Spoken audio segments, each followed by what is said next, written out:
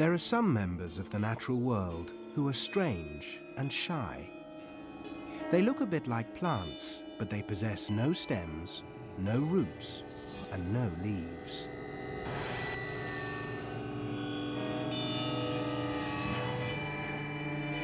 Some even have gills, but they're not animals either.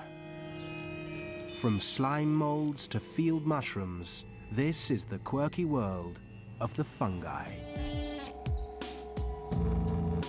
They come in a range of incredible shapes and sizes.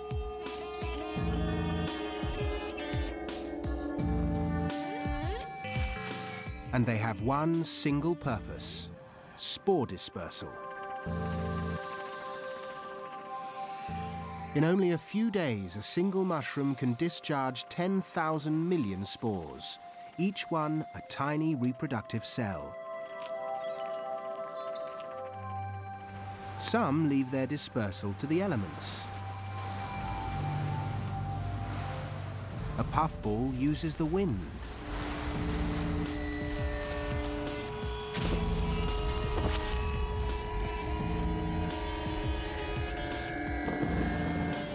An Earth star, the rain.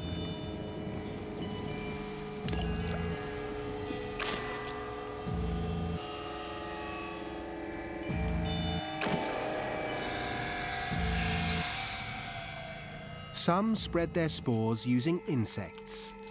There's nothing more tempting to a passing fly than the stench of dung. And there's one fungus that's perfected its revolting olfactory appeal: the stinkhorn fungus.